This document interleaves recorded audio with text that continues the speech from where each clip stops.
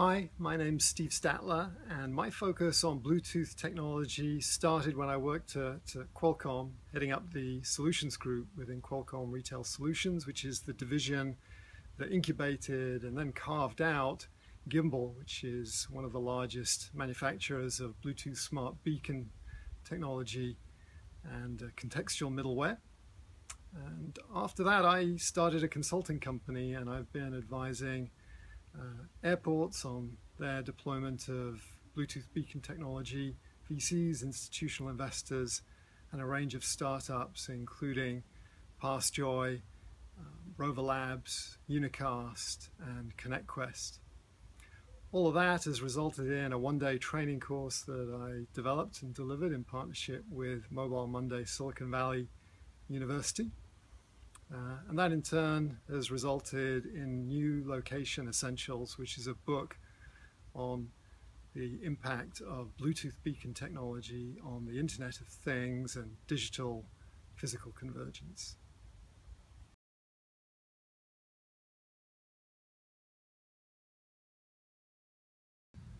Bluetooth has played a really pivotal role in the development of the Internet of Things and digital physical convergence. It's quite astonishing what happened with the advent of Bluetooth Smart. Suddenly there was a new option available which had incredibly low power and incredibly low cost, and allowed beacons to take the place of what was otherwise kind of expensive and flexible wireless infrastructure, Wi-Fi as an example. It wasn't doing a particularly good job of locating where people were. And this ubiquitous, low-cost technology has inspired over 100 startups to suddenly come into existence, capitalizing on building beacons and the software and services that surround them. And it's sometimes difficult to get your head around exactly what's happening, but a metaphor that I like to use that describes the role of Bluetooth smart beacons is they're like the sinews that are connecting the muscle and the bone of the Internet of Things. And the muscle is all of the digital technology, the software, and the bone is the physical bricks and mortar infrastructure. And in the past, those two things weren't linked, but what we're seeing now is dramatic transformations in the way, for instance, retail is done.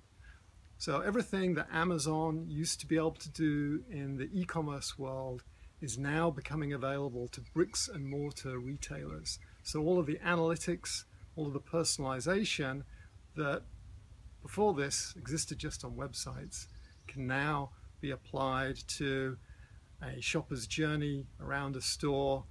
So rather than measuring the click-throughs, the click path, we're measuring the footpaths. Where are people moving? And then we're able to orchestrate experiences where they get a personalized experience, either from shop assistants who know who they are and have a sense of what they're doing, or just digital signs that, for instance, may present a perfume promotion or advertisement to a woman that's walking past, an aftershave to a man, and all of that should be fairly transparent, but hopefully makes the experience more relevant. So for individuals, Bluetooth Smart is enabling what a lot of people are describing as a digital sixth sense. And what that means is being able to use mobile technology as a way of understanding more about the world around us, whether it's indoor navigation, finding the right gate of the airport, being told if you're in the wrong place when you think you're in the right place, tracking where your bags are, through to understanding information about the objects around you, whether it's pictures in a museum or a statue in a ballpark. The fact that you're standing near the picture or the statue can then cue information that can be presented in a variety of different ways on your phone, on your watch, on your Google goggles, or whatever it is that's going to replace that.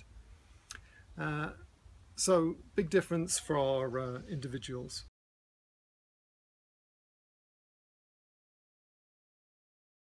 I'm sometimes asked, well, what's the connection between Bluetooth and the Internet of Things, and Bluetooth beacons in particular. Well, beacons are really very simple devices that trigger things. They trigger actions that can happen.